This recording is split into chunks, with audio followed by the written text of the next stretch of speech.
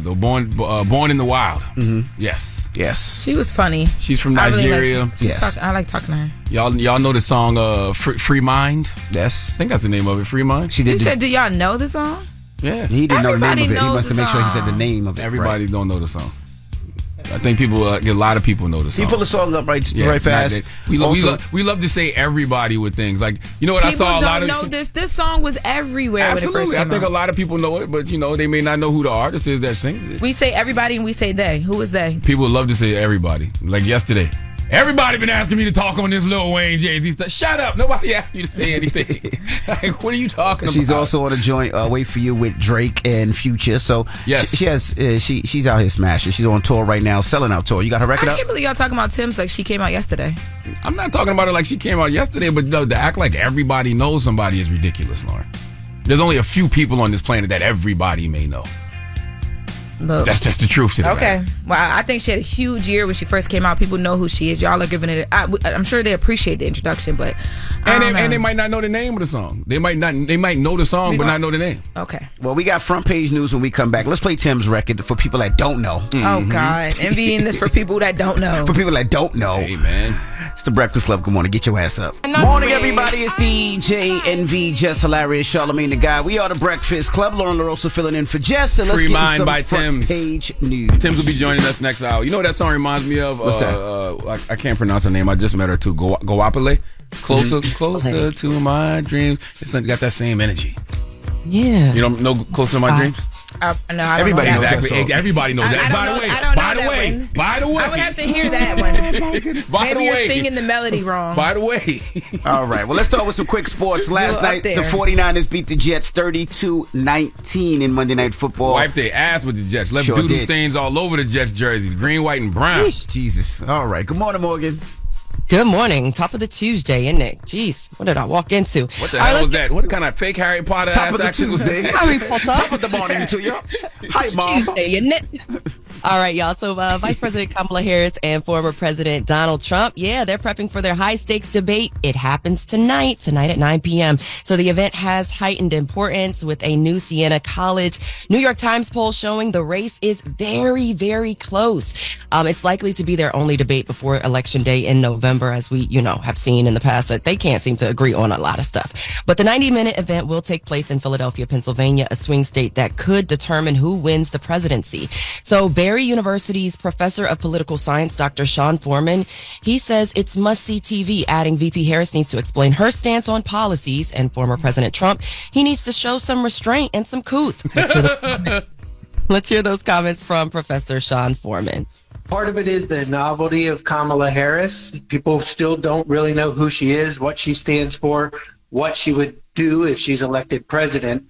I think what Kamala Harris needs to do is not engage in personal attacks with Donald Trump. She's been pretty good about that so far and not responding to the things that he has said about her. He needs to not make any silly comments that will distract from what he's trying to accomplish. And that is to show the stark contrast between the Biden-Harris administration and what Trump would do. Okay.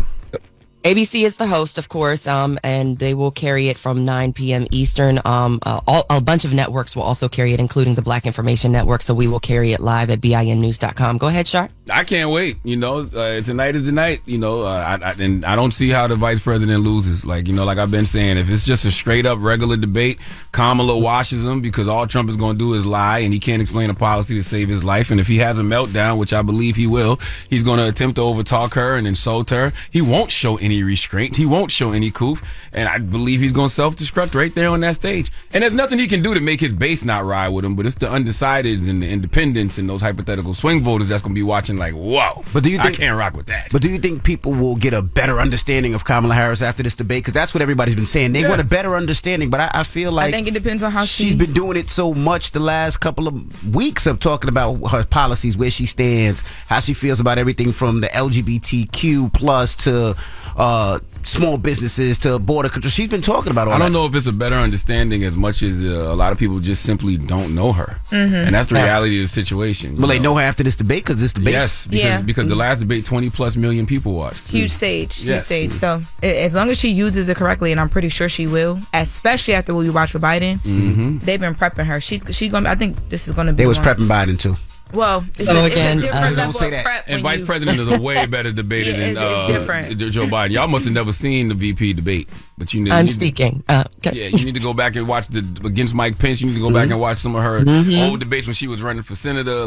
She gets busy. So again, ABC News, 9 p.m. Eastern. The debate will not have a live audience, live microphones, or written notes for the candidates. Now, moving on, Minnesota Governor Tim Walz, he's touting Vice President Kamala Harris's record in advocating for LGBTQ rights, as you just mentioned, MV. So while speaking at the rights campaign dinner in Washington, D.C., Walz called the Biden-Harris administration the most pro-LGBTQ plus administration in American history. Let's hear those comments from Walz. She helped President Biden passed the landmark Respect for Marriage Act, requiring every state and territory to fully honor same-sex and interracial marriage. And she helped stop the ignorant and Byzantine practice of banning gay and bisexual men from donating blood. From a prosecutor, district attorney, attorney general, U.S. senator, and vice president, yes, by the way, she's more qualified than anybody that's ever run for this office. I mean, that's a simple debate, right? Republicans want to strip away LGBTQ rights. Democrats want to uphold LGBTQ rights. That's a simple conversation. Well, we're going to continue to talk about the issues that matter to people in the next hour. Migrants, IVF, 9/11 coming up, so we'll discuss more about it. All right. Well, thank you, Morgan. We'll see you next hour. Everybody else, get it off your chest. 800-585-1051. If you need to vent, phone lines are wide open. It's The Breakfast Club. Good morning. The Breakfast Club. This is your time to get it off your chest, whether you're mad or blessed. So you better have the same energy. We want to hear from you on The Breakfast Club. Hello, who's this? It was good. It's Steve from Queens. Steve from Queens. What's up? Get it off your chest. What part of Queens? Rockaway. Okay. What's up? Get it off your chest, bro. Yeah, man. Yeah, I'm just going about this Jay-Z and the Super Bowl thing. Why everybody's so mad? Talk to us. Yeah, I don't understand. Like, everybody getting mad that it's not Lil Wayne. When the last time anybody wants to go to a big Lil Wayne, you know what I mean, concert? You know what I mean? Well, Lil Wayne concert sells out, bro. Let's not disrespect the legend Lil Wayne. Lil Wayne concert sell out. It's not at the standard of Kendrick right now. Kendrick's hot. It's fish grease right now. I don't disagree with you. When's the last? All I'm saying is we've seen Lil Wayne perform.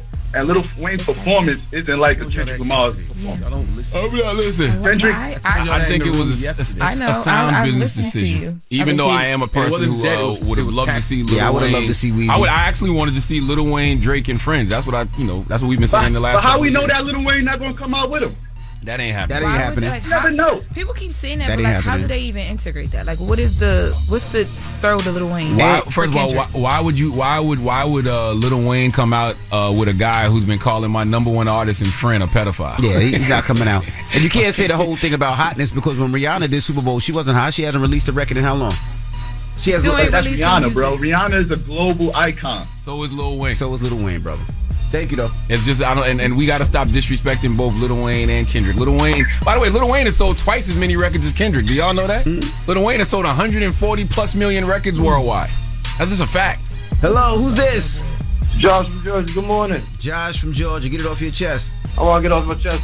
These out-of-pocket barbers charging $30 for a little fade and takes 20 minutes. Even funnier. You know what? I was thinking that the other day. I was like, when did the prices jump up so crazy? Before COVID, it was like $25, and now all of a sudden it's $50. LA to haircuts. Bob, I got myself some clippers. I come on here now. YouTube girl, how to take my fade and everything. You probably look crazy. I don't have no problem paying my barber. Salute to my barber, Ty. Listen, man, the thing about barbers, you got to go to a barber that provides you a good experience.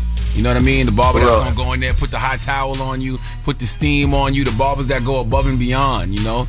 Salute to my guy Marcus in LA. I ain't got no problem paying my barbers, man. They do good work. The past couple years, they got crazy with these prices. I don't even got to be it. Yeah, the prices shot up crazy. I want to keep the show. I want to give you guys a shout out. Good morning.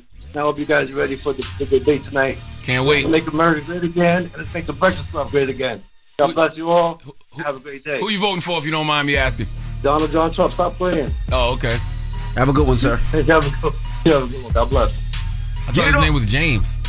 Is John? Josh. Oh, you mean no? Donald I thought he said Donald John Trump. He said Donald J. Trump. I don't know what the J stands for now that I think about it. I think he did say John. Is it John? It is John. Yeah, Donald John Trump. Yes. He doesn't give me John.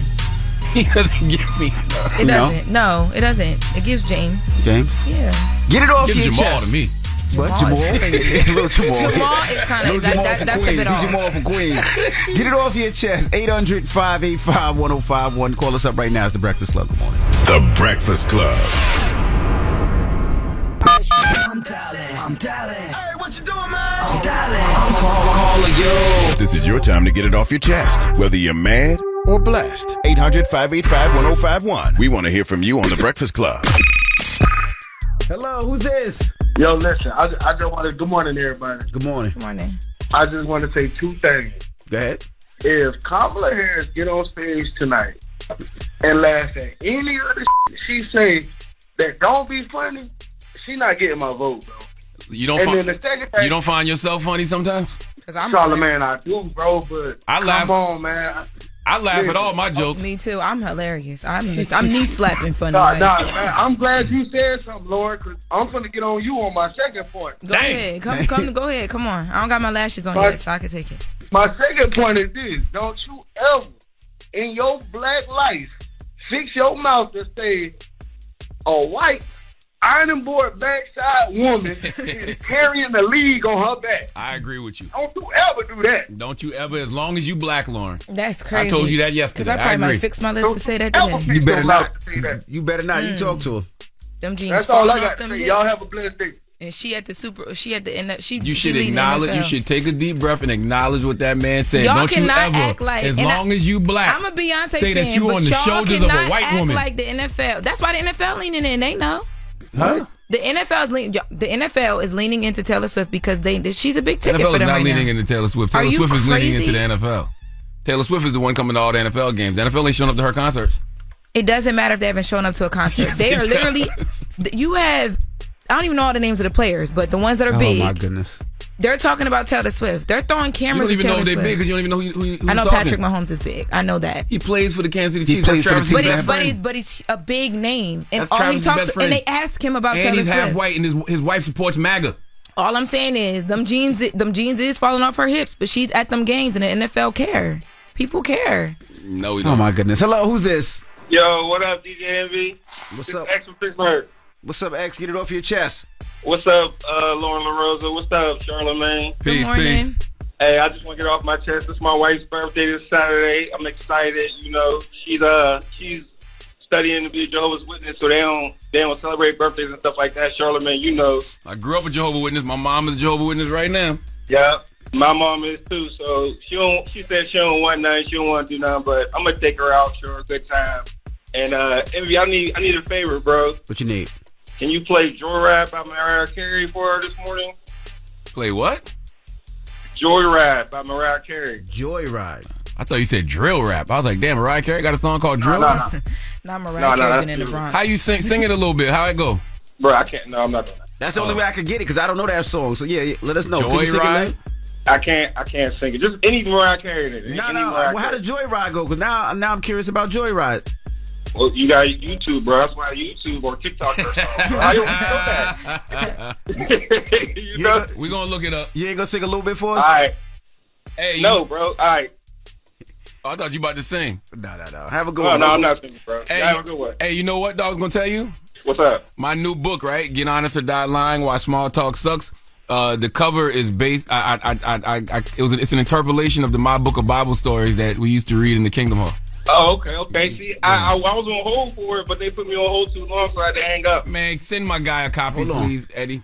Get it off your chest. 800-585-1051. Now we got Jess With The Mess with Lauren LaRosa coming up. Yes, we do. We are going to be sending a rest in peace to James Earl Jones and getting into the Super Bowl conversation again. All right, we'll get into that next. It's The Breakfast Club. Good morning. The Breakfast Club. Morning, everybody. It's DJ Envy, Jess Hilarious, Charlamagne the Guy. We are The Breakfast Club. Lauren LaRosa is filling in for Jess. And let's get to Jess With The Mess with Lauren LaRosa. News is real, whether it's Jess Hilarious, Jessica Robin Moore, just don't do no lies, She don't spare nobody. Worldwide Jess, worldwide Mess. On The Breakfast Club. She's a culture shoot. With Lauren LaRosa. I'm back. And I got the mess. Talk to me. Man. So yesterday, the Super Bowl argument continued online, and there were some names that got involved, including Birdman, Nicki Minaj, Juvenile. I know Kim had also said some things. Fab came out and said some things as well too. Master P, I seen. Master P had actually spoke out the very first day and was saying like, "Yo, we need to include Kendrick." So Birdman yesterday tweeted that this is I'm not going to paraphrase. He tweeted, "Hating." Can I say the curse word? What curse word is it? What it start with? S. No. S-H. No. Okay. He said that this is hating for real. He said, I can say the N-word on. Yeah, you can say okay. N-word. Just say N-word. Okay, these N-words is the female private part And then he added Nicki Minaj. Which Drake. female private part? It's a lot of them nowadays. Come on. Don't confuse her. Don't confuse her. We know what you mean. And Keep going. And then he added Nicki Minaj, Drake, and Lil Wayne. He said YMCMB. I'm gonna make these N-words respect with the K. Us on Gladys. I'm sorry. I'm gonna make these N-words respect us on Gladys. And then he put the goat emoji. And then he tweeted again and said SMFH. Y'all know what that stands for. So then Nicki Minaj. Nicki went in yesterday. Yep, I got all her tweets here.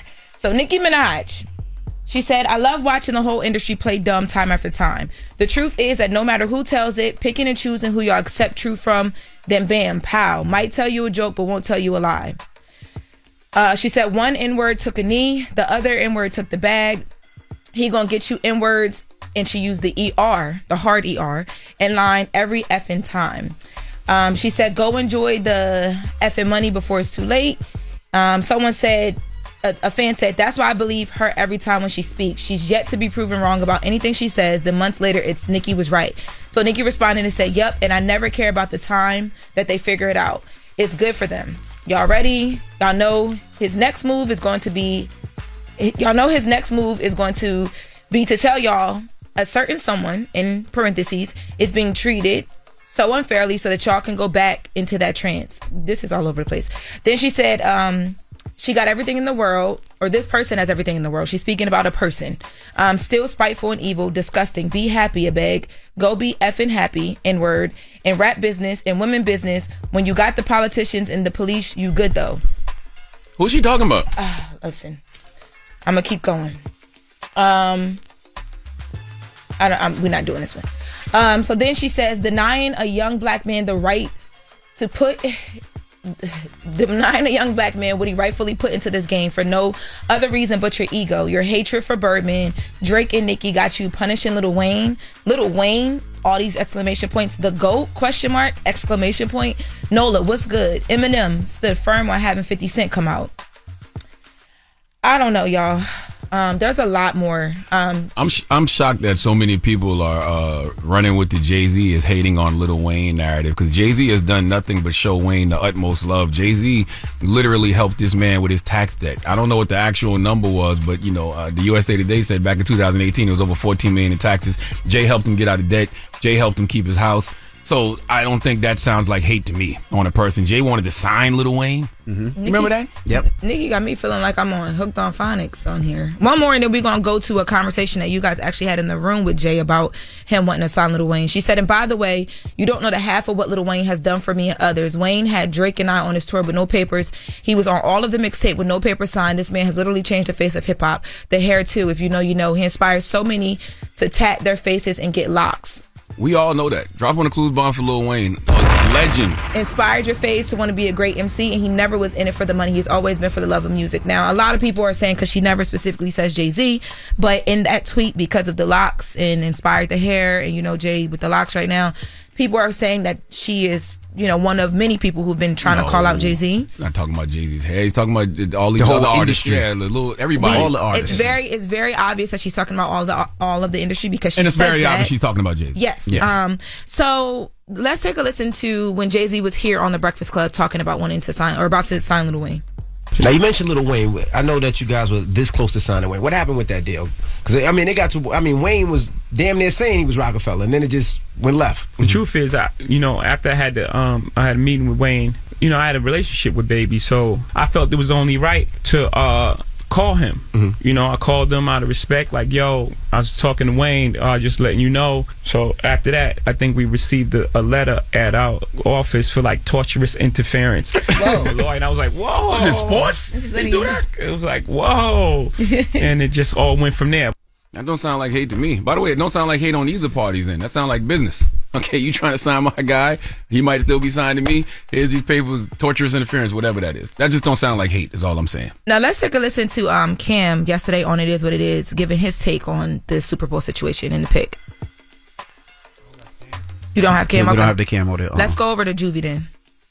So everybody want me to speak on this Super Bowl situation. I'm mad about the situation just like y'all, man, but my hatred is toward the NFL, not really the people that book the halftime show. I'm mad at the people that hired the that booked the halftime show. I feel like y'all should step in. Y'all done threw 11 Super Bowls in New Orleans, man. Y'all have yet to put a hip-hop artist from New Orleans on the damn Super Bowl.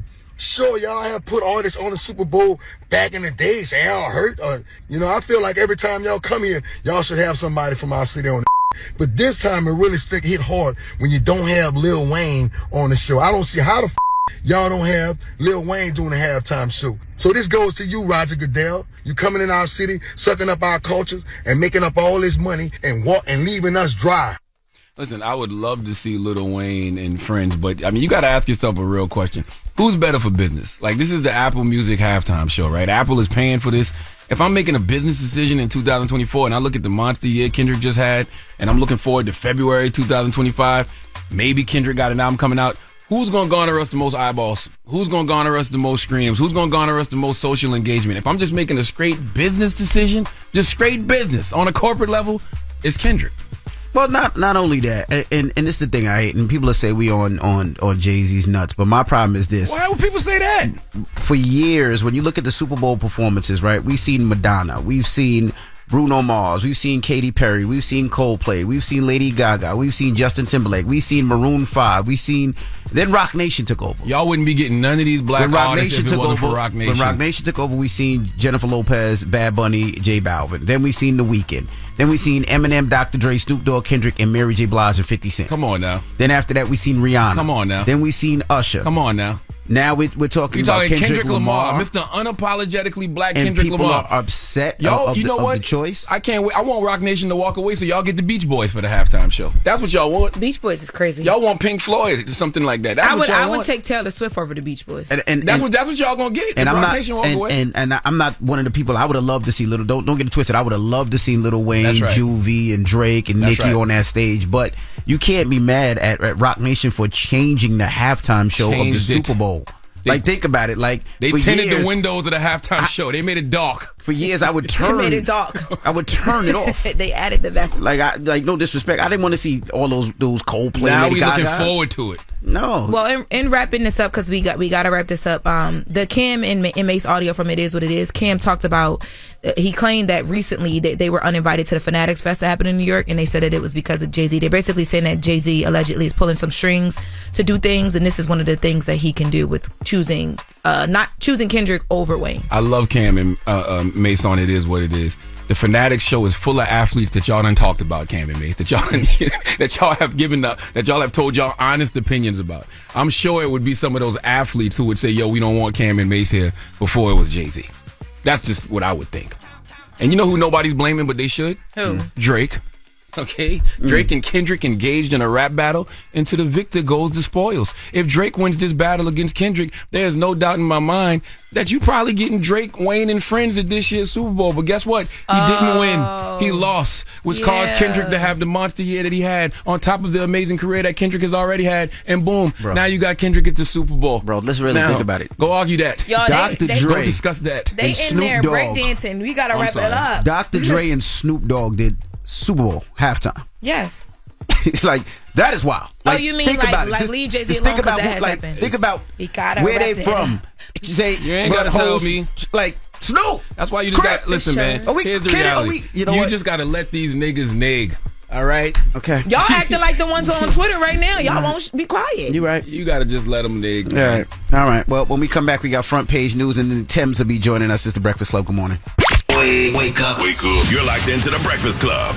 Good morning, everybody. It's DJ NV, Jess Hilarious, Charlamagne the Guy. We are the Breakfast Club. Laura LaRosa is filling in for Jess. Let's get in some front page news. Now, quickly, some quick sports. Last night, the 49ers beat the Jets 32-19. Good morning, Morgan. Good morning. Good morning. So, Haitian illegal immigrants are draining social services and generally causing chaos. That's what Republican VP hopeful J.D. Vance said on social media.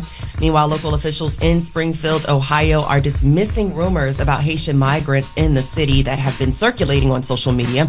Trump running mate J.D. Vance and other high-profile individuals have shared online posts referencing claims that people who are in the area illegally have been abducting and eating pets. Here's YouTuber Anthony Harris.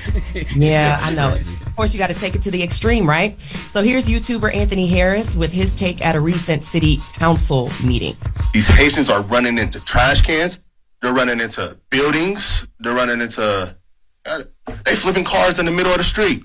It's getting bro, I'm getting thousands of views on these. And it's going to get bigger, and it's only going to get worse. And y'all sitting up there in these chairs, all y'all need to get out here and do something. Y'all making hundreds of thousands of dollars. Y'all need to put on a T-shirt and some Crocs, and then y'all need to come out here in these streets, and y'all need to go out here and I'm out here before the police is. Like, y'all need to do something, bro. Y'all really got to stand on business. Y'all getting paid all this money just to wear a suit and sit in a chair. I think it's crazy, bro. So the city of Springfield spokesperson Karen Graves says local leaders have gotten no credible reports or specific claims that pets are being harmed, injured, or abused. City leaders have requested federal funding to support social services for the thousands of legal migrants who have moved into the community in recent years. But they have not referenced any kind of criminal activity. Of course, this comes as the violence and corruption has been on the rise in Haiti following the assassination of their former president, late President Jovenel Moïse in 2021. Well, question, Morgan. Who was that young man that just spoke? Like, why is he a credible source?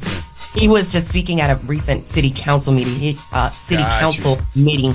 He's a YouTuber, Anthony Harris. What he says is that he goes out and he sees and he's capturing a lot of what's happening. I had a difficult time finding his stuff, but he's at the city council meeting, letting his voice be heard. Got you. Yeah. So, of course, it is also being reported that armed gangs have gained about 80% control of the capital in Haiti, Port-au-Prince. So there has been an influx of migrants coming this way. And Springfield, Ohio seems to be getting the brunt of that. And that's where those complaints, I'm not sure if you guys have seen those reports, but no pets are being harmed. Just making that note. Moving on. So Donald Trump is heading to Southern Arizona this week after this debate. Following the presidential debate, he is going to speak in Tucson on Thursday, which includes remarks on housing. The speech will be given in the afternoon at the Tucson Music Hall. Meanwhile, former Republican presidential candidate Nikki Haley, she says she disagrees with former President Trump's proposal to mandate in vitro fertilization treatments to be paid for by the government or private insurers. Now, she made the comments on CBS's Face the Nation. Haley said although she disagreed with Trump on this particular issue, she still wants to see him get elected. Let's hear more from former South Carolina Governor Nikki Haley. I don't have to like him or agree with him 100% of the time to know that life for Americans would be better under the policies where we have strong immigration, where we have law and order. I don't need to sit there and like someone to decide those policies are better. We want that option to be available to everyone. But the way you do it is you don't mandate coverage. Instead, you go and you make sure that coverage is accessible. So Haley went on to say that Trump's policy platform as a whole would be better for Americans than Harris's proposals. Haley also criticized vice presidential candidate J.D. Vance's recent comments criticizing women without children, saying that kind of messaging by the Republican ticket is not helpful.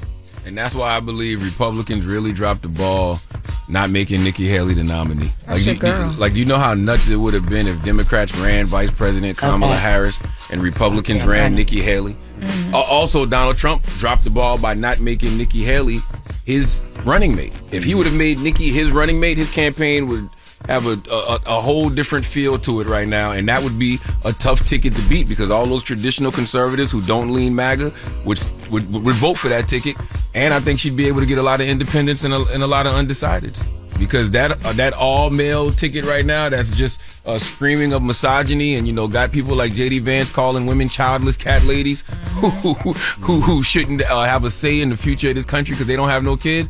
That ain't working. It's ticket tone deaf. That ain't working. Speaking of the future of this country, Congress is back to work following their summer recess, and a possible government shutdown is looming. Current funding for the government runs out on September 30th. A potential shutdown would see federal agencies and national parks close. Public services would also be limited, and millions of workers could be furloughed as the November election approaches. A stopgap bill will likely be needed to avoid a shutdown as Congress remains far from reaching an agreement on a full year funding bill. So, yeah, we've got a lot of work to do this week, people. All right. That's front page news. Presidential debate on tonight, ABC News at 9. And if you are out and about and you want to listen to it, download that free iHeartRadio app. Listen live on the Black Information Network and BINnews.com. That's your front page news. I'm Morgan Wood. Follow me on social at Morgan Media, and make sure you're following the Black Information Network at Black Information Network. Thank y'all. Thank you, Morgan. All right, now when we come back, Tim's will be joining us. All right, now her album Born in a While is out right now. We're going to kick it with Tim's when we come back. It's The Breakfast Club. Good morning. The Breakfast Club. Morning, everybody. It's DJ NV, Jess Hilarious, Charlamagne the Guy. We are The Breakfast Club. Jess is on maternity leave, so Lauren is filling in, and we got a special guest in the building. Yes, indeed. We have Tim's. Welcome. Thank you. Hello. How you feeling? Thank you for having me. I'm good. Thank you. How is it headlining your own tour? It's a beautiful experience, to be very honest. I'm learning so much, but I'm just getting more comfortable on stage. It's almost becoming like a muscle memory at this point, and I'm just really glad I have my team with me. We're like a family, and yeah, it's just been really, really good. You just getting comfortable on stage. You seem like you got so much stage presence. Like you seem like you just light up the whole building. Mm-hmm. I mean, yeah, but I feel like it's being refined. Every show is better and better and better. So, yeah, man. What was it like for you on stage in the beginning of all of this? Oh, my goodness. My first show ever, my leg was shaking. Like, I used to perform with my leg shaking. Like, Where was your first show ever, if you remember? Well, it wasn't my personal show, but my first, like, performance ever. I was in Lagos. I started in Lagos, Nigeria. I was there. I was mostly there first 2 years of my career. That was before you found the piece that you cannot buy? Oh, that's the leg shake inspired the piece. The piece is good, fine. I love that record, by the way. How does it feel to create an anthem that, to me, is like a mindfulness anthem? You know, if you're going through, if you've ever dealt with anxiety, if you ever dealt with depression, when you get those pockets of peace, I always think of that record when I get those pockets of peace. How does it feel to create something like that? Well, I remember the day I made that song, and it was really emotional for me, because that was my release, and just to see so many people connect to it, and dogs apparently. Dogs? Yeah. Dogs, you know, like I can't believe it. Like, it's incredible. Explain the dog thing to me. I'm lost. So it happened like maybe a long time ago. But so if you play the beginning, the ooh, apparently that makes some dogs start howling. Oh, yeah. It was a thing on social media. Yeah. I don't believe that. I was like, what? I didn't believe it either. Like, literally, it was crazy. Did you try it yourself? Like, try to make a dog howl with the song? Like, did you play the song for a dog? Oh, no. Tim's like, did I? Yeah. Like, did you play the song? No, I need to get a dog. I don't have a dog. I was going to say, for international artists, you know, a lot of artists want to break into the U.S. market, right? And international artists always talk about how difficult it was. How difficult was it for you to break in over here? I'm not even gonna lie. It was something that came from like a burst of just happened so fast. Before you knew it, like my songs are playing here. I was like incredibly shocked. I can't tell you that I know how that happened. Did you try? Or was it one of those things like, I want to rep home first, and it just crossed over on its own? No, I was just doing me, and it just like, you know, of course, Essence was a huge part of that. Yeah, I was just doing me. I didn't really have expectations for what was going to come out of that. I saw in an interview you were talking about the beginning of everything, and you said like you just woke up, like you dropped the song, you woke up the next day, and people like they knew your name, and like they were calling your name, and like it happened fast, right? But when you see moments like John Legend coming out and performing with you, and like Winnie Harlow's popping up at the shows, like do you ever have a moment on stage where you're like, oh wow, like okay. Like, what does that feel like? To be very honest, I have those moments when I see extreme age gaps in my show. My show the other day, I saw like a really old elderly man. He looked like he was 60 something. Okay. That's not old. I said it's y'all. They're like 60 something. He had long gray white hair, and he was singing my song word for word, bar for bar. And in that same concert, there was a kid that was on her mom's shoulders. And that is what makes me feel like this is insane. You know, to be able to reach those extremes, that's insane to me. I think it's the emotion in your music, though. You know, the fact that you're so emotional, you're so introspective. Like, people connect with that. Like, people feel what's real. Yeah. And you don't seem like the type to front. Like, you know, you hear right now, like, I don't give. And it's yeah.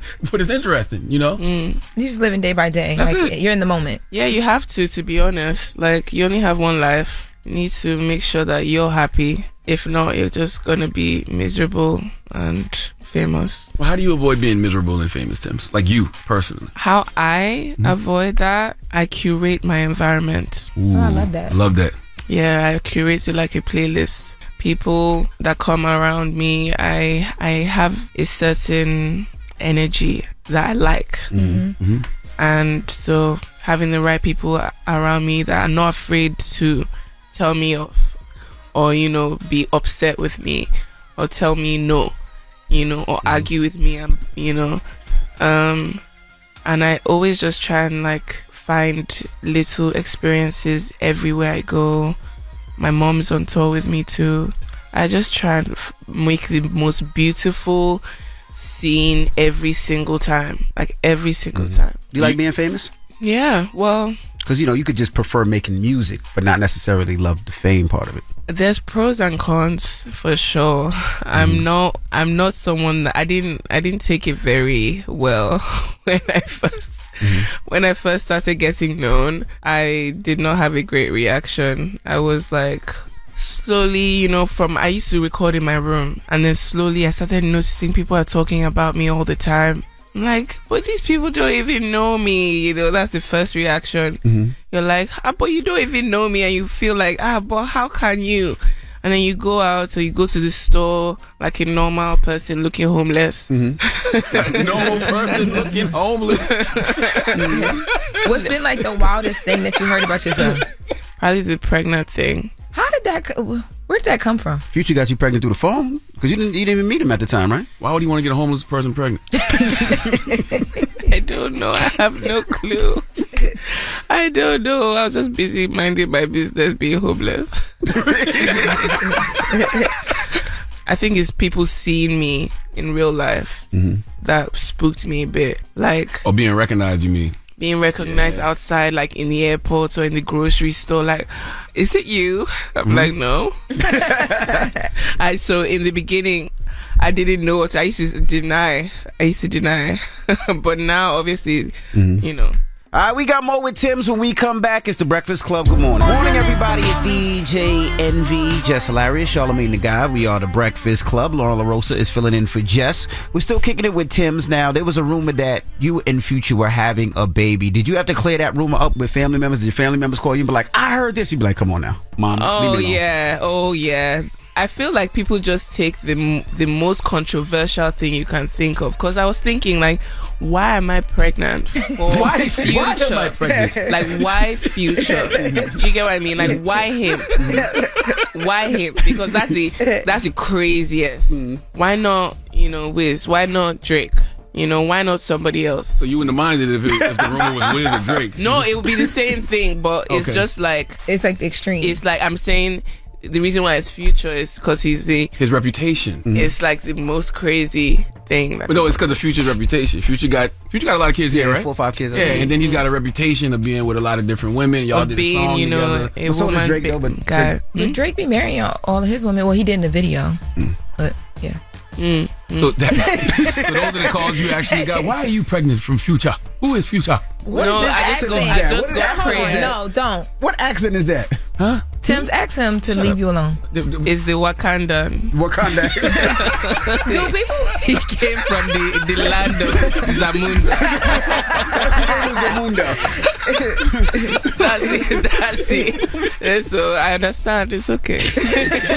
But do you get that a lot? Like people all of a sudden have an African accent when they talk to you? Oh, so many times. I feel like my accent, especially because I'm not really, I can impersonate accents, but when I'm talking, I'm usually talking Nigerian. So I feel like it inspires people to be like, ooh, what you doing? What's good? Okay, let me try. So I understand. Now back to your family members calling you. Who called and was like, is this true?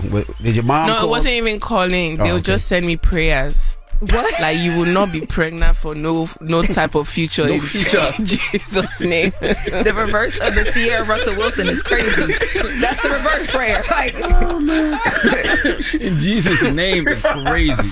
For real. Did they want you to be a musician or did they want you to be a doctor? Who, my family? What? My mom, she's very supportive. My family, it's not like they wanted me to be like a doctor, but they just didn't expect me to be a musician, like a singer. Like when I said, oh yeah, I'm quitting my job, I'm going to sing now, everybody was like, she's on drugs. She's smoking. She's sniffing cocaine. Like for real, like on a serious thing. So it was just like, this girl is on serious. Mm-hmm. She's just lazy. She just likes to. She's now saying she sings. Really? When have you ever sung in your life? They had never heard you sing before. Not a lot of people knew that I really sang like that. How old were you? Like when you really started to take it serious? When I knew I had something was when I was like in uni, when I was like 18. And then after uni, I started like going to trying out different people, looking for people to labels. I did their job. Because you was an economics major, right? Yeah, which I don't even know where my degree is, to be honest. Me either, girl. I don't even know. I haven't seen it since I graduated. You know, school might be a scam after all, but I'm not gonna say that it's not a scam because we need the workforce. Whoa! It's not a scam. It's not a scam. Nigerians cannot call anybody scammers. Wow. Wow. So Tim's, what I normally do is I sit things next to me. Wow. So if I have to throw something, maybe I should go. It's time for me to go. Oh my God! You want to throw something? Feel free to throw any of this at him at any time. Okay, no, HR understands. No. It's okay. It's okay. Don't worry. But how? Strike 1-1-0. It's okay. Now I know. I'm ready. How do you fertilize a dream if nobody even knows that's your dream? Like this is important. Like you was 18. That's when you decided you wanted to pursue it as a singer, but you didn't tell nobody in your family before that? It's not that type of, Nigeria is not. It's not common, and it wasn't. Now it is, but back then it wasn't common for you to be a musician. Like that's not a profession anybody is proud of in Nigeria before. I did try to sing in front of my family at some point. Obviously my cousins, they love me, my age mates, but like my aunties, those guys, it's not something that in their mind is like a serious thing. I just didn't feel the need to talk about it, especially when I know what I'm gonna get. But that's what's so impressive about it, because usually you need those adults in your life to give you some encouragement. So they were discouraging you, but you decided still, God put it on your heart to say, no, this is what you should be doing. The way I love music, the way I loved writing and making music, producing, it was more than a hobby. Like it's just something that I just genuinely enjoyed. I didn't expect ever to make anything from it. I was just like, yeah, I could do this all day, if I can get a job to sustain me, and I'll just be doing this all day. Like literally, that was my mindset. So I'm used to, in my whole life, I was used to people not really caring. Yeah. And I was okay. I'm still okay with it. So what was that first break? That first I can do this, and I'm going to do this. So I decided to release my first song, and I started like getting. That's how I met my manager. My two managers actually. I met them. Wale and Muiwa. I met them after I dropped my first song. Radio started taking. I was independent. It's still under Temilade Okweni. It's like I started realizing, oh, God is making a way somehow. Wow. So I was like, yeah, I'm willing to go down this road, no matter the trials. I'm down. I'm here. But you had to invest in yourself too, because you said you was recording in your room. Yeah. So you was buying studio equipment and... Oh no, that Free Mind, the original Free Mind was recorded on my laptop. This is the laptop I sang. Wow. I sang it in my laptop. That's why they thought you was on drugs. You heard that? I understand. Actually, I'm not even I get it. I'm not even judging them. Is that why you're able to do so much? Because you engineer too, right? Yes. Well, you were at one point engineering yourself, or now. But is that why you're so hands-on, where it's like if you can't figure out a sound or someone else can't, you'll just figure it out yourself because you started that way? Yeah, it's not a good thing. I always want to do everything myself. I'm like, It is good though. You know how to do everything. You know how you like your sound. Trust me, because this album, I engineered myself. I recorded myself and I engineered myself. The Born in the Wild? Born in the Wild. I comped all my vocals. I know that's wow. You better go, girl. I started getting help towards the end. Like after like I was literally about to die on the line. I now was like, okay, I actually need help. Like but I bet you went back and you checked everything that person recorded. I didn't. No? You were burnt out? I was burnt the hell out. So how'd you do the first project? It was less songs. I wasn't doing as much. I wasn't as big as I am now, bruh. It's not good to do things by yourself. There's a time where you now have to get help, let go. Yeah. I was gonna say, do you feel like you have to, one of the people that have to carry the torch? Because at one time Afrobeats was so big, right? The genre was so big. I mean, it was huge. It feels like it slowed down a little bit. Really? I think so. Not to me. I feel like it's bigger than ever. No, I think it slowed down, especially in the States. I feel like it slowed down. Do you feel like you have to carry that torch and make sure it continues on? Because I feel like it has been a little bit of a slowdown. Or maybe you don't feel that way. Do you believe it's a slowdown? I think it's more of a settling. I think it's just the shock value of it here isn't as much anymore. It's like, for me, it's like how Hispanic, there was like a boom, and I feel like it's still big, but it's settled in what it is. I think that's the same with Afrobeats. There's always like when the world discovers a new sound, and then it's settles in what it is. All right, we got more with Tim's when we come back. It's The Breakfast Club. Good morning. Good morning, everybody. We are The Breakfast Club. We're still kicking it with Tim's. Lauren? When it comes to the Afro beats and the reggae conversation, I know there's been like a back and forth about that from just different conversations about like you talked about escapism when it comes to that. Can you explain a bit about like when you said that, you know, it is escapism, like that's the purpose of Afro beats? What does that mean? Before I answer your question, I want to just say that this is the reason why sometimes artists don't answer questions in interviews, because they take it. They carries over. Because now I don't even know what I said in that interview. I don't want to contradict myself. I have the quote for you. You want me? No, don't read it. She said no. I got you. Okay, all right. Okay, got you. Just repeat the question again, sir. So, what is escapism when it comes to Afrobeats? Like, what does that mean? Well, Afrobeats right now, every artist talks about their life and what means the most to them.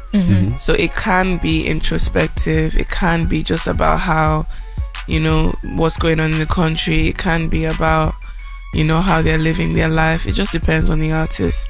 But the structure of Afrobeats is for dancing. It's supposed to be groovy, danceable music. Absolutely. Especially when Nigerians love that music, because it's just like a forget about everything that is you're worried about and just enjoy life.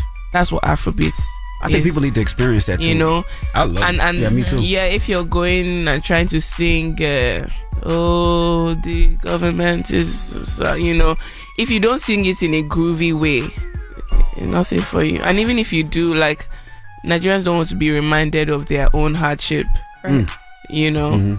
So they want things that are elevating, like I'm going to make it, like I'm going to be great, I'm going to do great things because I am great, I'm going to enjoy my life because this is life, you know, things like that. That's the one thing I would say, like anytime I travel to, whether I DJ in Nigeria or South Africa, Johannesburg, wherever it may be, that's one thing I can say about the music is no matter how bad somebody's day is, in the club that night, it just feels good. Everybody's dancing, they're drinking, and it's a good time. That's what made me even start loving Afrobeats way back, is because it's just a feel. Yeah. And when it came here, that feeling hit so hard, it was just like, this is good. Charlamagne thought at one time it was going to replace hip hop, but it just felt so good. Really? I still think it might in the long run. Maybe. I mean hip hop is just such a huge culture, of course, but I'm just talking about musically, globally around the world. I feel like a lot of people are embracing Afrobeats because it does feel very good. And some of the stuff that's coming from here is so low vibrational that, you know, I can turn Afrobeats on, and everything's not Afrobeats, there's other names for it too. I can just turn it on at the house while my 4 daughters is running around and not think nothing of it. And not know the artist, but it just feels good through that whole time. Absolutely. Yeah. I always just say, like, music, different genres are for different purposes, you know. you listen to Afrobeats, but I'm sure you still listen to R&B. Of course. Yeah. You know, I'm sure you're not gonna like be like, oh yeah, R&B is dead. No, you know, there's different moods, different times. There's a time that you might feel like you want to play reggae and feel that vibe. It's just for different purposes. Did you see Buju Banton on Drink Champs? And he criticized Afrobeats. He said, as shallow and unsubstantial music that lacks content aimed at liberating Africa. Yeah, so that's exactly what I just said. Like, reggae is not Afrobeats. Afrobeats is not R&B. It's not rock. You know, reggae is for a certain purpose.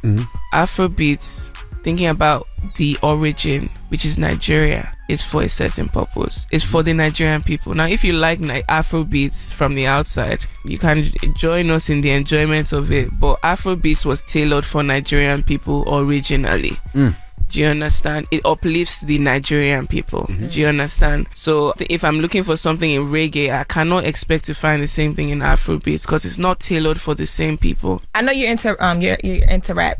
Like, you have a lot different, like, T-Unit on here is inspired by 50. Who are some of the other artists, like rap artists, that like inspire you in like your sound? Lil Wayne, Kendrick, Drake, Absol, Andre 3000. It's a great list. Yeah. Can you like Lil Wayne is the most though. You've always been a big Lil Wayne fan? Oh yeah. Did you want to rap at first? I was introduced to rap so early by my brother. So it was Lil Wayne I heard first. I heard Make It Rain, the remix, and it was his verse that stood out to me a lot.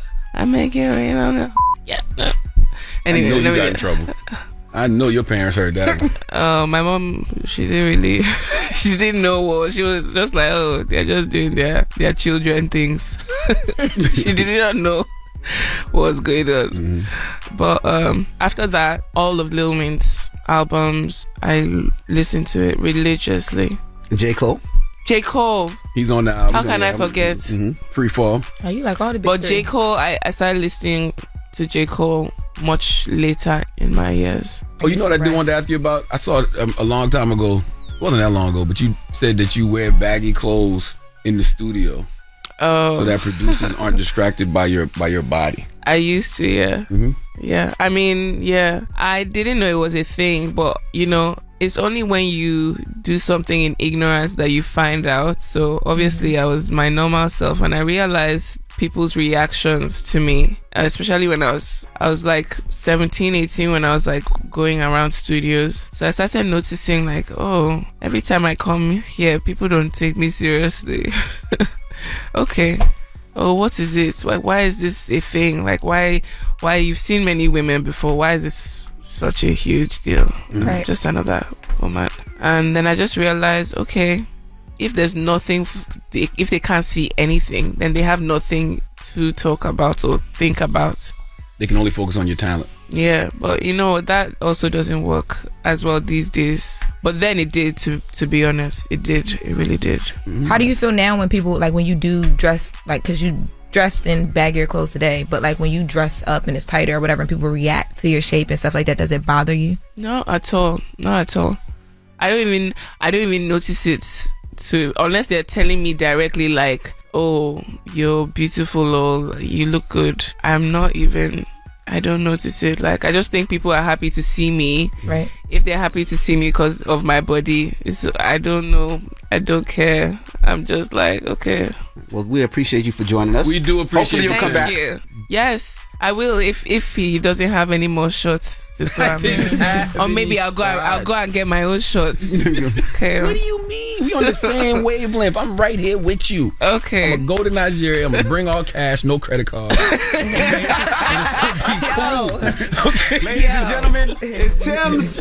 It's the Breakfast Club. Good morning. Thank you so much. Thank you. Let's get to Jess With The Mess with Lauren LaRoque. News is real, whether it's Jess Hilarious, Jessica Robin Moore, just don't do no line. She don't spare nobody. Worldwide Jess, worldwide Mack. On the Breakfast Club. She's a coach with Lauren LaRoque. I'm back. And I got the mess. Talk to me.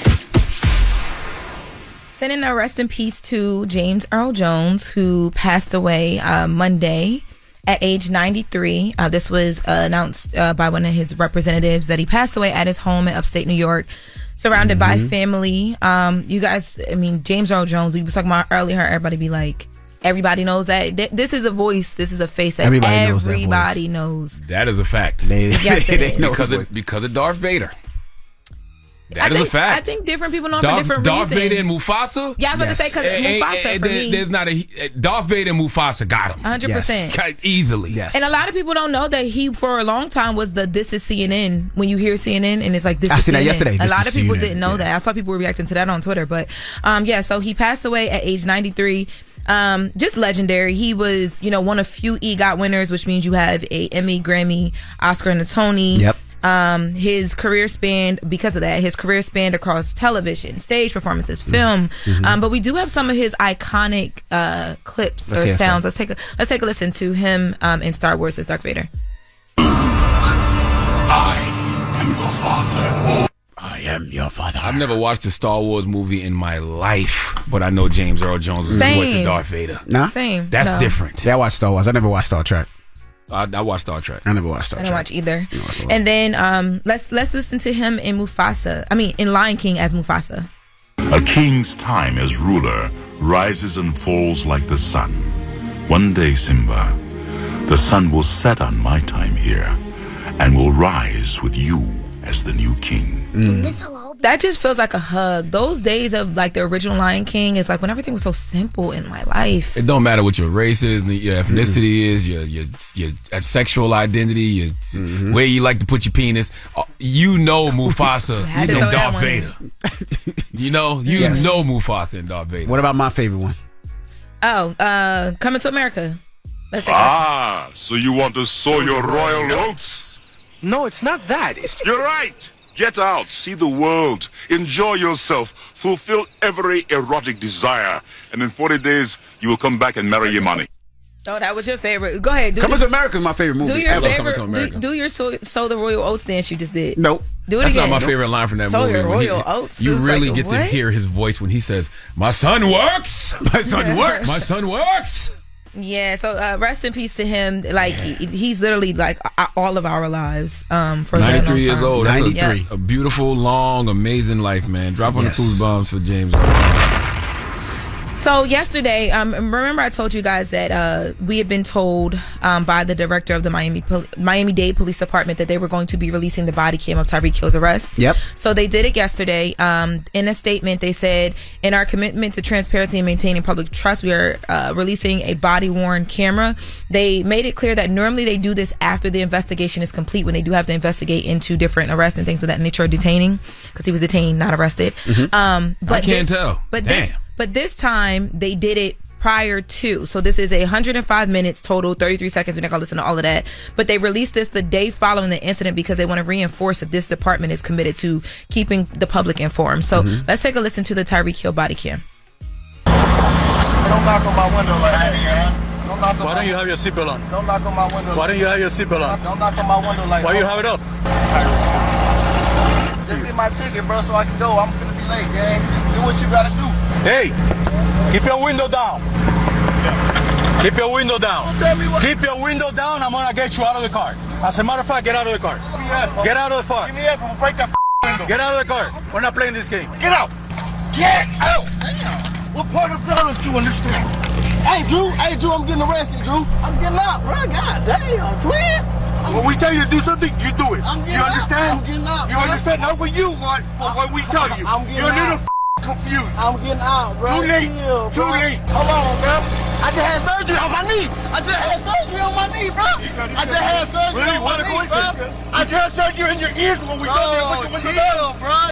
Man, that was sickening. Yeah, there was a whole lot of ego. Yes, ego's being thrown in that video. So when I first saw this video, I was like, why would he even roll his window down and be like, why y'all knocking on my window like that? And then I was like, but I mean, they came up so aggressive, a human would respond and be like, yo, what's going on, y'all? That was abuse of power. It took them 1 minute. 1 minute from getting out of their car, pulling him over, getting out their car, and they were on a bike. It took the bike, whatever. It took them 1 minute to do all of that. 1 minute. But I feel like the way that they approached it is what made his response be the way that it was. And this, I don't know. I don't care what his response was. He put the window. So in this video, he puts the window back up. When he puts the window back up, first he like doesn't put it up fully, and then he puts it up fully, but he puts his seatbelt on. So that aggravates the police even more. And that's when they open the car door and they throw him to the ground. And he's on the phone with his agent, basically telling him like, "Yo, Drew, I'm getting locked up." And then you hear, and there's another angle of the body cam where his other player. So I'm going to say the name wrong. One of the other players, there's like 3 people that pull up, but one of the other players gets out and tries to walk up, and the police are getting crazy on him. They yelling at him like, "We'll arrest you." Let's take a listen. Hey, man, they got Tyreek. The cops over here beating on him, man. They over here beating on Tyreek, man. Just get in the car. Hey, Drew, you gotta come, man. Hey, get in the car. You're parked in the middle of the street. Who's the driver? This is my car. All right, move. You gotta move right now. Let me have your license. You're gonna have to get to. I'm coming. Let me have your license. You're gonna have to. Let me have your license. I'm leaving. I'm not playing. Let me have your license. Your license right now. Your license right now. You're not gonna give me your license? Get in the car. You're not gonna give me your license? I'm leaving. Let me have your license. Your license right now. So, and mind you, these are just like at this point, the police don't know. They knew who Tyreek was because they said it in the audio. One of the officers so then you see all these other nice cars pull Hill. up. So I'm assuming that you know who these people are, but like they're screaming at them like they're not just trying to make sure that he's safe while all this is happening. Correct. I think it's really sad that that the conversation can even be had of like, he should have did this, he should have not done this, because it's like at the end of the day, they had no reason to, all he did was pull over. They had no reason to approach as aggravated and annoyed as they were. And this is the thing, people would say he's uncooperative because he didn't roll down the window. That's BS. The way that those cops handled that situation shows abuse of power. Like, and everybody knows my father's a retired police officer, so we talk about this all the time. The way that they handled that individual like he wasn't a human being. They talked to him like he was a peon. We gonna throw you on the floor. Get out the effing car. He said, I had surgery on my knee. They said you're gonna need surgery on your ears. So it's like, if you talking to a person like that, how you think they gonna respond? And then it was abuse of power. Yeah, it's crazy that y'all sound surprised. I'm not surprised. I am surprised. I'm not surprised at all. You're a block away from where you play, and the amount of stuff that you do for the city of Miami and how you help and you give back. And I probably guarantee, that stadium probably pays a lot of those officers to make sure when it's game days to make sure that it's safe out there. So yeah, I am surprised when it comes to that. And they knew who he was. They said Tyreek Hill as soon as they pulled him over, so they knew who he was. But throwing that man on the floor after they said Tyreek Hill as soon as they pulled him over? Mm-hmm. One of the officers said that's Tyreek Hill. We got the audio of that. You got the audio of that? Yeah, you can barely hear it, but it's in the audio that we just listened to. Mm-hmm, you can hear it. But it is being reported that the officer that was placed on administrative duties has lawyered up in this situation as well. Just nasty and disrespectful. Right. He about to get let go. He was just nasty and disrespectful. And when you talk about abuse of power, that was abuse of power. Yeah, I mean, and Tyreek Hill has attorneys too, and they've it's been reported that they're having conversations about exploring any legal remedies that are necessary. And let's be honest, if he didn't want to be detained, you wouldn't detain Tyreek Hill. You're not going to detain him. He was not trying to be detained and not trying to be pulled out, because if he did not want to, he could have flipped all 5 of them over, knocked them all over, spun them all around if he wanted to. That would be dumb. Right. Because they all have guns. Of course. Well, that goes to my point when you said I don't care what he did. That's what I was trying to say about him putting the window up, because I was scared when I saw him put the window up. My heart dropped. He probably put the window up because he was outside and he didn't want people taking pictures of him being, pulled over. That's probably why he pulled the window over. He actually said that, yes. See? Yeah, I mean, but I'm just saying I was scared for him because police just react. They don't think like that. They just react. And these police pulled over reacting. So just disgusting. So, yeah, so we'll be following this as it develops. And, yeah. Sad world we live in, but that's our reality, right, y'all? All right. Well, that was Jess with the Mess with Lauren LaRosa. Charlamagne? Hey, look so calm over there. Who you give me a donkey? I'm always calm. No, you are not. Donkey of the day is going to those Miami-Dade police officers who pulled over Tyreek Hill. They need to come to the front of the congregation. We would like to have a word with them, even though their names have not been released. Of course not. I don't know why we're acting like we're surprised about any of this, but we'll discuss. And then we'll open up the phone lines to discuss it. 800-585-1051. What are your thoughts? What do you think when you seen that yesterday? We'd love to hear from some officers as well, too. Call us up. It's The Breakfast Club. Good morning. Hold up. Every day I wake up. Wake your ass up. The Breakfast Club on Power 105.1. Your execution on the donkey of the day is something to behold. Is it a read? We gave me Donkey of the Day, and I deserve it. People need to know. Well, you need to tell them. I am. You have the voice. Tell them. It's time for Donkey of the Day. It's a read, but you're so good at it. You trying to be a fake ass Charlamagne. There's only one Charlamagne involved. Damn, Charlamagne, who you giving Donkey of the Day to now? Well, Sexy Red, Donkey of the Day for Tuesday, September 10th, goes to the Miami-Dade police officers who pulled over Miami Dolphin Tyreek Hill. Salute to Tyreek Hill. On Sunday, as he was approaching the Hard Rock Stadium to play a game against the Jacksonville Jaguars, he got pulled over. Now, I don't know if you have all seen the body cam footage, but the Miami-Dade police officers pulled Tyreek Hill out of his car and forced him to the pavement before putting him in handcuffs. Now, I'm going to get to the news report, but I want to explain what you may hear. The footage shows Tyreek is originally pulled over for speeding, and it takes approximately 1 minute from when the officer leaves his motorcycle and starts walking towards Tyreek's car to when Tyreek is forcibly pulled out. 1 minute, 60 seconds. Okay, the officers arrived. They knocked on Tyreek's car window. Tyreek rolls the window down, hands the officer his driver's license, and tells the officer over and over to not knock on my window. The footage also shows the officers asking Tyreek to keep his window down, and that's when this escalation escalated. Who's the source? What's the source? CNN. Let's go to CNN for the report, please. Hey, don't knock on my window like that, man. Why don't you have your seatbelt on? Don't knock on my window. Why don't you have your seatbelt on? Don't knock on my window like that, no. Like what? Don't knock on my window like that. Why you have it up? Don't knock on my window like that. Why you have it up? I have to knock to let you know I'm here. That way you can lower it and talk to you. Just get my ticket, bro, so I can go. I'm finna be late, gang. Do what you gotta do. Hey, keep your window down. Keep your window down. Don't tell me what. Keep your window down. I'm gonna get you out of the car. As a matter of fact, get out of the car. Give me that. Get out of the car. Give me that. I'm gonna break that freaking window. Get out of the car. I'm finna get out. Get out of the car right now. We're not playing this game. Get out. Get out. Get out. Get out. What part of blood are you in this town? Hey, Drew, I'm getting arrested, dude. I'm getting out. Twin? When we tell you to do something, you do it. You understand? You understand? Not what you want, but when we tell you. See, hold on, twin. Hold on, bro. I just had surgery on my knee. I just had surgery on my knee, bro. I just had surgery on my knee, bro. I just had surgery in your ears when we go there with your window down. Chill, bro. Oof. Now, I know a lot of people watch that video, hear that video, and say to themselves, I'm calling ICE on every single one of those police officers. Okay, if ever a wall needed to be built, I'm sure they are here legally because they are all police officers, but I just want to make sure, because if you're going to treat Tyreek Hill like that, then I need to make sure you don't need to be deported. Okay, that's number one. Second thing, I'm sure some of you thought, why didn't Tyreek just comply? Why didn't he just keep the window down? Why didn't he just tell the police who he was? I'm Tyreek Hill. We got a game to play today. I'm just trying to get to the stadium. You know, apologies, and keep it moving. Police probably would have gave him an escort. Unless, of course, those officers were betting with the Jaguars. Unless, of course, those officers were betting on their, DraftKings and their FanDuels that Tyreek was going to have a horrible game. If that is the case, then they didn't want to do anything but make sure Tyreek was having a bad day. But back to the Tyreek Hill complying thing, right? I've heard people say he should have just complied. The reason I have trouble with that logic is because ego-driven, power-tripping humans are going to be ego-driven, power-tripping humans regardless. Nothing about this interaction was logical or had any reasoning to it. 1 minute, 60 seconds from pulling him over, they forcibly removed him out of the car and had him on the ground. Folks say Tyreek should have just complied. Well, what about officers should have had better conflict resolution skills? The officers reacted like that simply because Tyreek wouldn't keep his window down? You already have his license. Run his name, give him his ticket, and let him go on about his business. The officers ask Hill to get out of his vehicle.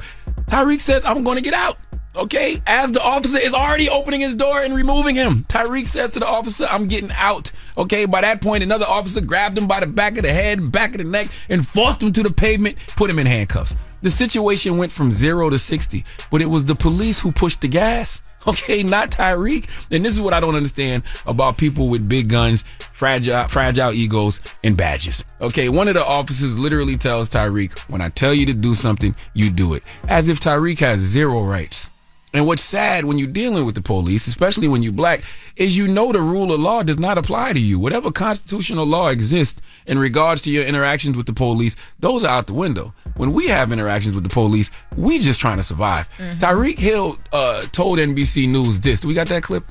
I'm just being a black man, that's it. I'm just being black in America, bro. That's all it is. We're dark too, brother. We're people of color too. Don't play like that. I'm just being a black man in America, bro. That's not the clip I'm looking for. That's it. That's it. Let me write me my ticket. That wasn't the clip I was looking for. The other one when you talking to NBC News. You don't have that one? Oh, well, he basically told NBC News, if I wasn't Tyreek Hill, Lord knows I probably would have been shot or locked up. Tyreek, let's just say these people knew who you were, okay? Look what they still did to you, okay? They don't care who you are. They would have treated any black person in that situation just like they treated you. It took them 1 minute, 60 seconds from pulling you over to have you on the ground in handcuffs, okay? You being Tyreek Hill meant absolutely nothing. Now, one of the officers has been put on administrative leave, and the police chief promises full transparency. Chief, we saw the video.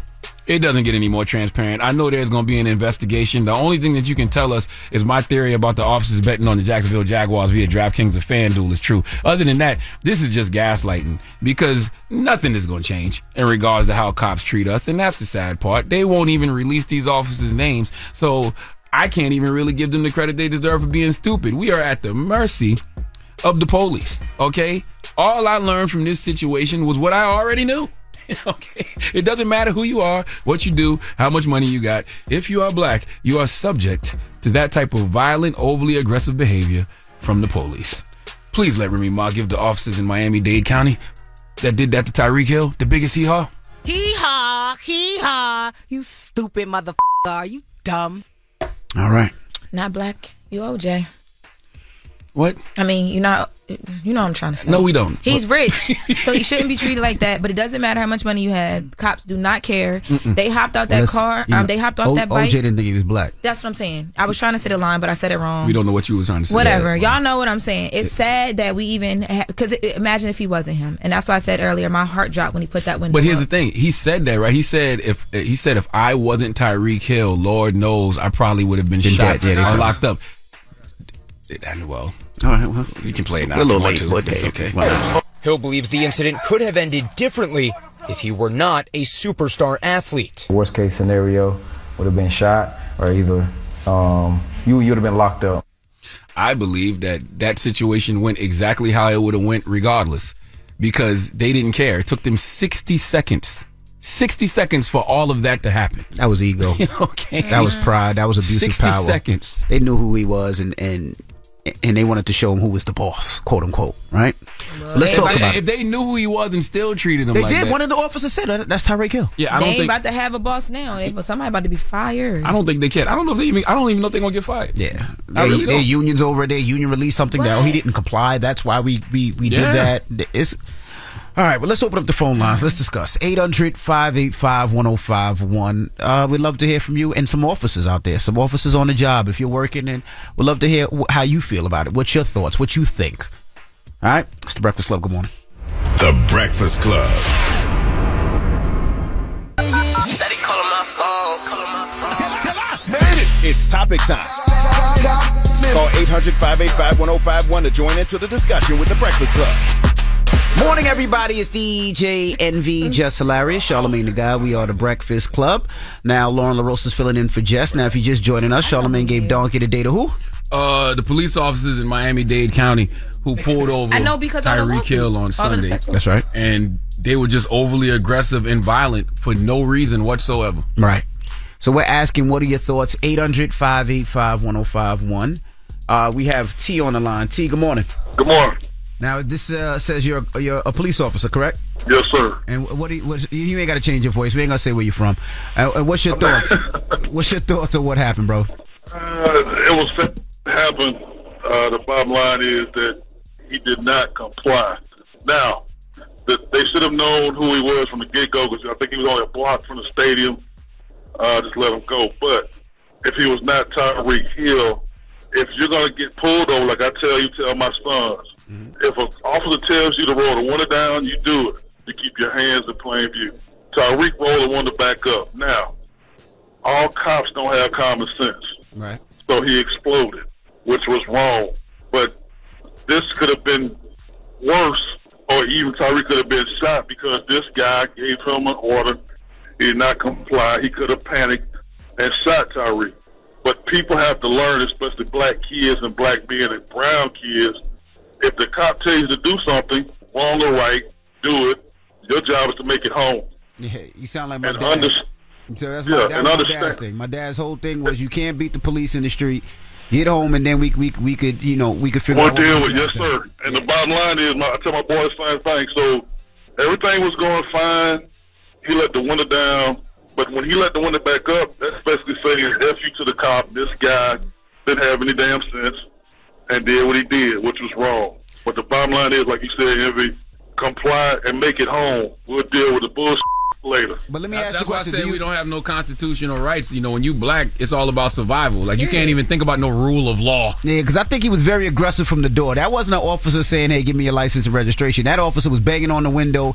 He was very aggressive from the door. He didn't seem like he was willing to even hear anything, and that's the problem. It's like, I feel like a lot of times people don't treat people like humans, and I felt like just the way that he was talking to him, he was talking to Tyreek like he was less than. Yeah, and in the body cam that we see, it wasn't even a long period of time before Tyreek pulled over, so it's not like he was upset because he took him on a chase or anything like that, which is still seconds. Wrong. Right. And you all are right, but understand this: they're human beings doing this job. This is a very dangerous job. I've had friends who have been shot because idiots rolled their window back up and shot a friend of mine through the window. I get it. So that's going through your head. But at the same time, understand, when you're in the streets, 50% of these cops have no common sense.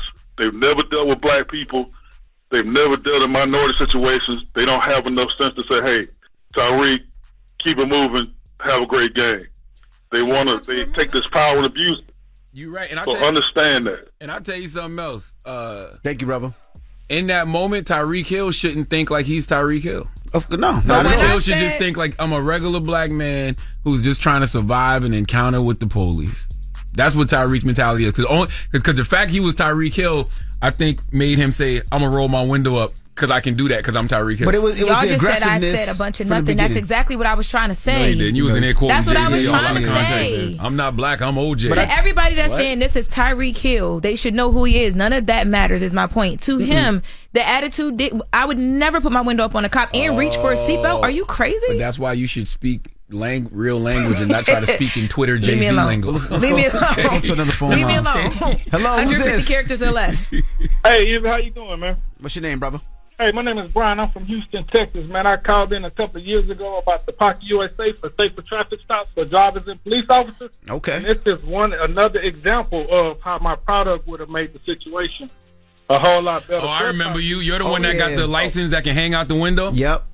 Yes, sir. Yes, I'm gonna tell you why you're wrong in this situation. Tyreek already had handed the officer his license. I don't even remember seeing that. Yeah, he gave him his license. So this product, the information would have been outside his vehicle before the police officer even approached the vehicle. Yeah, but they still wanted his window down because his tint was so tinted, dark. Yeah, because his window was tinted. They want to see you. They want to see your hands. They want to see what you're doing in the car. And I feel like his energy of like, just give me my ticket. That pissed them off. Like they were pissed off from the door. They didn't seem like they were nice. They seemed like they were very aggressive and upset. Hello, who's this? Hello. Hello. Hey, what's your name? Yeah, this is Jimmy too. What's up, brother? What's your thoughts? Hello. All right, my thoughts is this. I want to spin the table back just for a second. Athletes and politicians can't be held to a higher standard because they are who they are. I agree. I think let's drop the fact that he's Tyreek Hill. Let's drop the fact that he's in a sport car, put him in a Honda Civic. Let's drop the fact that he's black. He was late going to a game. That's like somebody late going to work. Mm-hmm. Hypothetically, if he'd have hit somebody, then we'd be speaking of, he shouldn't have been speeding, right? Correct. Well, Tyreek Hill. Hello? His phone cut off. Yeah, his phone broke. Sir? I don't know where he was going with this, but it sounded like he was about to do a whole lot of victim blaming. Yeah, that definitely seems like that. But we'll take your calls 800-585-1051. And Tyreek, he might have been rushing to get to the game. He might have been speeding, but the whole thing is you still treat people like human beings. That's all it really boils down to. I don't care if you pull somebody over for speeding, for running a red light, or rolling through a stop sign. You still treat people with respect. And when you don't, what do you expect people to do? And by the way, vice versa. It needs to be respect from the police officers. Correct. And when you black, you got to have respect for the police too. Correct. It just is what it is. We can sit around and talk about what's legally right and what our constitutional rights are. Man, when we have interactions with the police, we just trying to survive. Mm-hmm. Yeah, and you know, like the officer said early, it is a thing, right? Because I used to get pulled over all the time in New York City, and usually because I had a nice car, and they would always pull me over. And I always used to be I used to give the energy they gave me. I used to give it back all the time. You're crazy. Because I never did anything wrong. I'm like, I have my license, I have my insurance, I have my registration. Everything is good. Why are you pulling me over? There was no reason. With them people, man. They was pulling them over to talk. No, that was an act. They used to pull over people. That was an act. That was an act. Pulled you over. That was a act like we hate each other. Act like we hate each other. Pass me the wire. Okay. Pass me the wire. They brought new batteries for the wire. Here, pop this in. That's what that was. All right, sorry. I'm not OJ over there. All right, 800-585-1051. Did you see the Tyreek Hill video? What were your thoughts? Let's discuss. It's the Breakfast Club. Good morning. If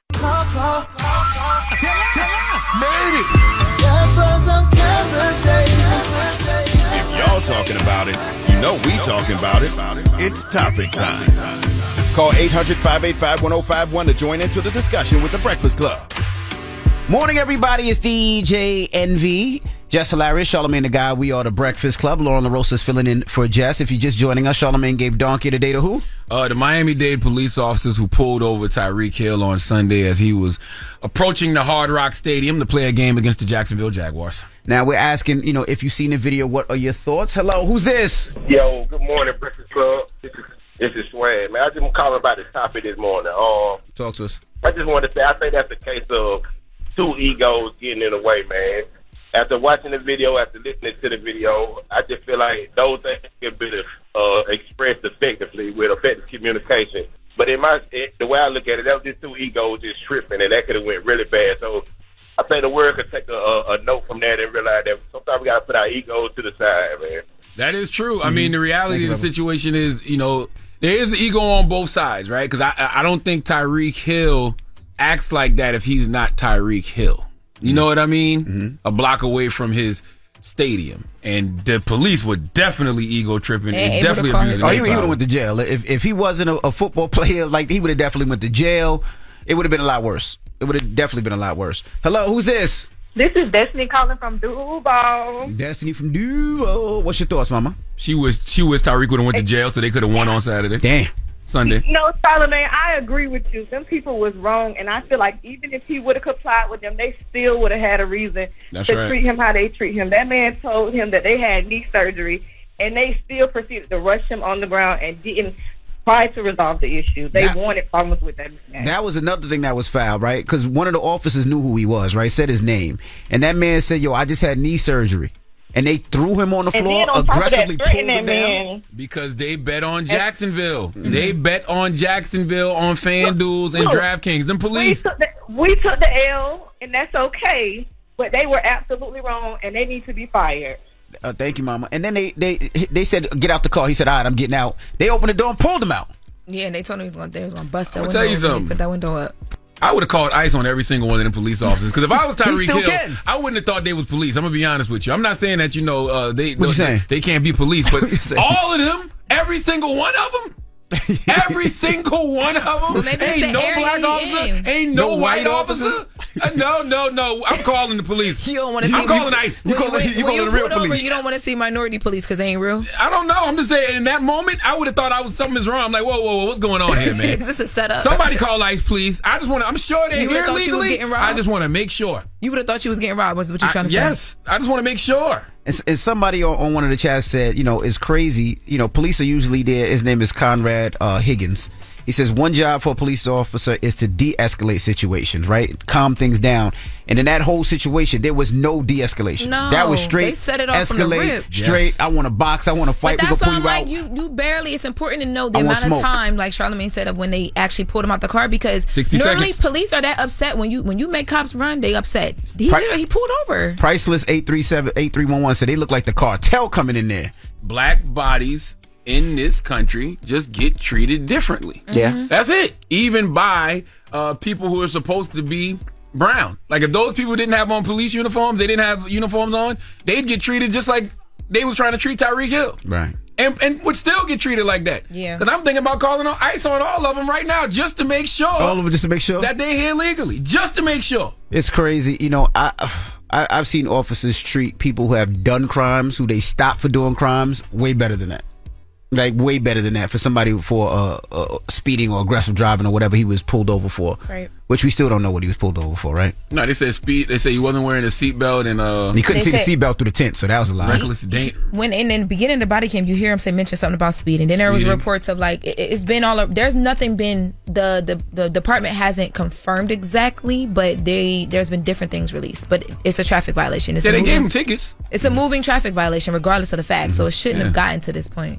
All right. Well, what's the moral of the story, guys? FanDuel got 24 hours to respond. Jesus Christ! What? We need to know what's going on. You was drinking last night. You went out? Yes, speeding and reckless driving. Last night. What do you mean FanDuel has 24 hours to respond? Because we want to know, like, is it the best? Like, what's the reason for all of this? What's the reason for all of this? What you doing? I'm over here reading court docs. What you doing, Lauren? I'm chilling. What's going on? All right. Well, we have Jess With The Mess with Lauren LaRosa coming up. We do have Jess. No, I don't want to talk to you. First of all, when I said the OJ thing, y'all thought I was crazy, and now y'all like, oh. No, he said, oh, I still think you're crazy. I'm not talking to you. We're going to talk about Harvey Weinstein and Tyrese. Tyrese is also in some legal trouble. All right, we'll get to that next. It's the Breakfast Club. Morning, everybody. It's DJ NV, Jess Hilarious, Charlamagne the Guy. We are the Breakfast Club. Lauren LaRosa's filling in for Jess. And let's get to Jess With The Mess with Lauren LaRosa. News is real, whether it's Jess Hilarious, Jessica Robin Moore, just don't do no lies, She don't spare nobody. Worldwide Jess, worldwide Mess. On the Breakfast Club. She's a coach with Lauren LaRosa. I'm back. And I got the mess. Talk to me. Harvey Weinstein, who has been sitting in jail for a while because, as you guys know, he was accused of sexual misconduct with over 80 women, was rushed to the hospital. He was rushed to Bellevue Hospital in New York from Rikers. And this is days before he's supposed to be in court. He's supposed to be in court this Thursday. And according to his rep, more recently, he is not doing great. So he is undergoing a major heart surgery. And as of right now, the court case that he's supposed to show up to on Thursday is still set, and he is still set to be there unless he isn't feeling well enough to make it there.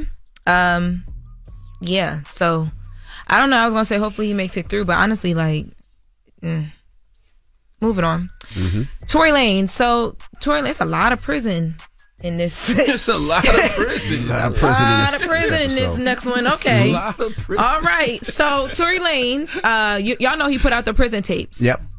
So he was releasing music from jail, and basically from prison, the prison confiscated all of his studio equipment. So after all of that music was released, the rapper Tory Lanez, his attorney, tells TMZ and different other people. So this was online. This was on Twitter first. It broke on a lot of like the academics pages, and then TMZ picked it up as well too. But they were told that his cell block was raided and everything was confiscated, and that he is currently dang, I'm having word salad now because y'all done mixed me up earlier. Word salad? Yes, it's when you mix up your words. Okay. I never heard word salad? Okay. Yes, we have. So he's in a California correctional institution, and basically what they're saying is that he's been passing the days by making music, and he dropped a couple songs. However, they're saying that they told Tory's team that inmates are strictly forbidden to have any recording devices for various reasons.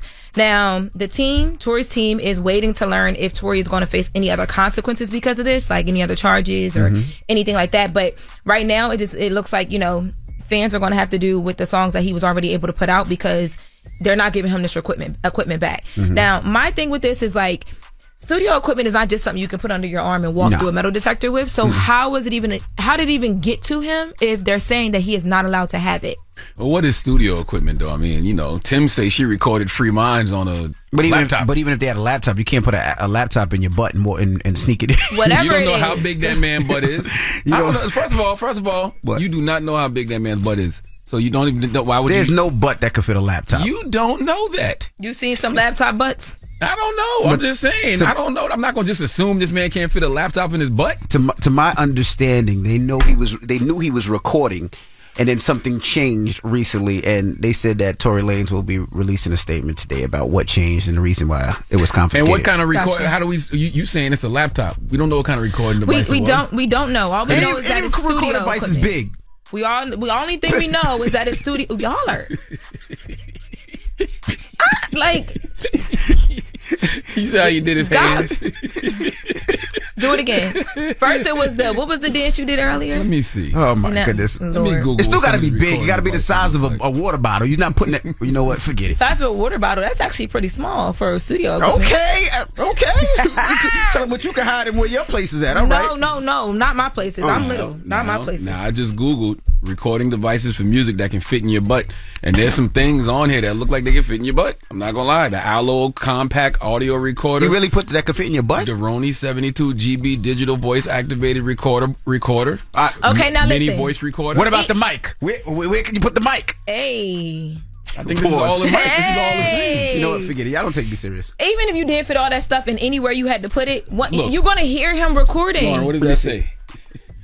It says DJ Envy spotted at Tory Lane's correctional facility with a computer in the butt. What's wrong with you, man? No, they have something called Butt Kicker music products. Butt Kicker music products. I'm not lying. Go to thebuttkicker.com. Am I making it? You better not go to no Butt Kicker. Doesn't your cache on your computer take you to things that are similar to what you normally visit and search? Yes. You ended up on what website? The Butt Kicker. Buttkickermusicproducts.com. Okay. Let's go to Tyrese. All right. Yeah. So. Oh.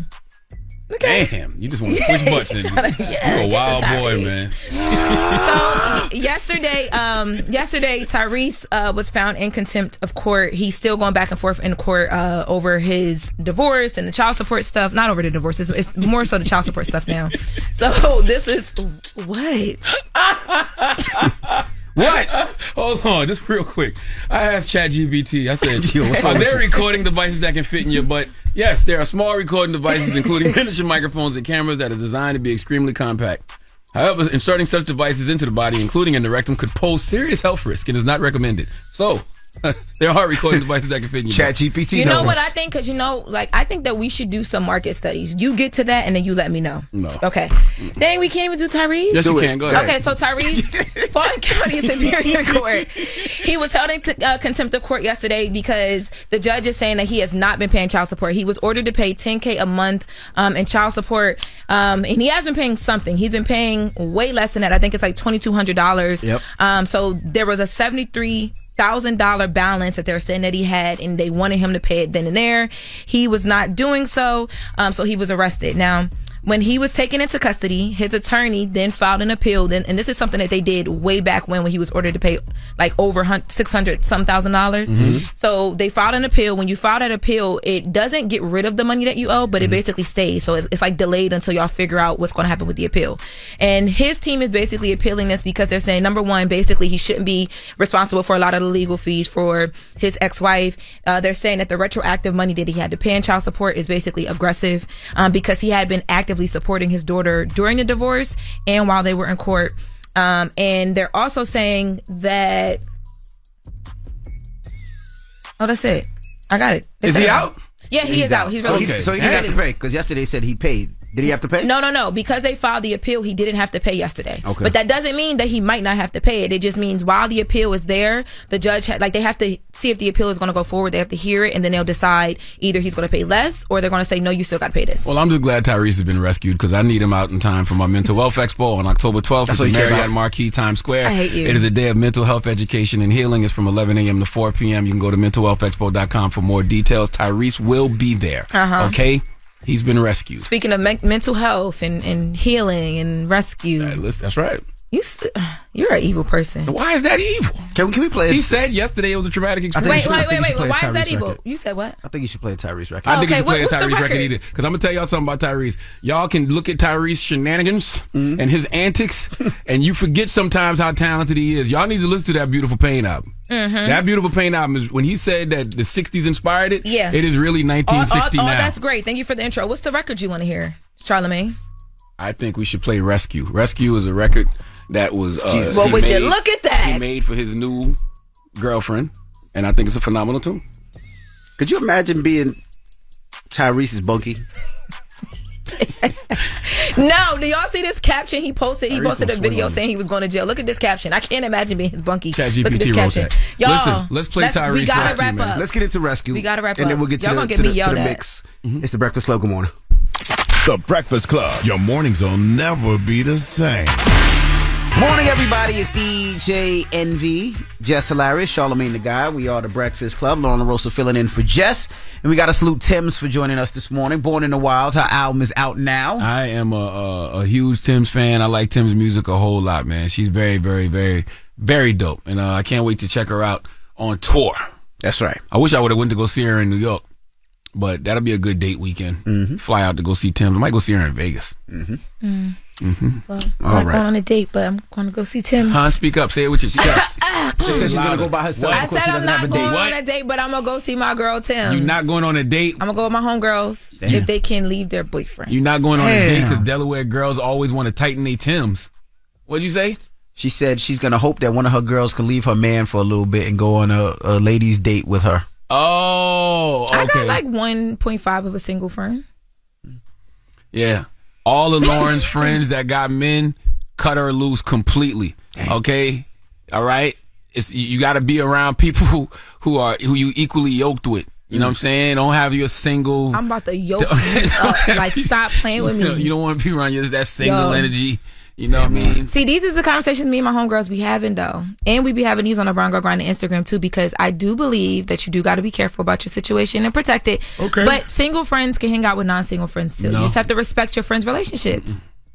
So if that was the case, you shouldn't have no friends. So all your friends have somebody, and you not all of them. I have some. I got like 1.5 of a single friend. Damn. Like she in it, but like not ish. Oh, she in it, but you don't want her to be in it because you still want to hang out with her. No, it's like she's newly getting back outside. It's time to get up out of here. You got a positive note, Charlamagne? I do. I want to tell people too, man. Make sure you go to mentalwealthexpo.com for more details on my 4th annual Mental Wealth Expo, which is happening October 12th at the Marriott Marquis Times Square here in New York City.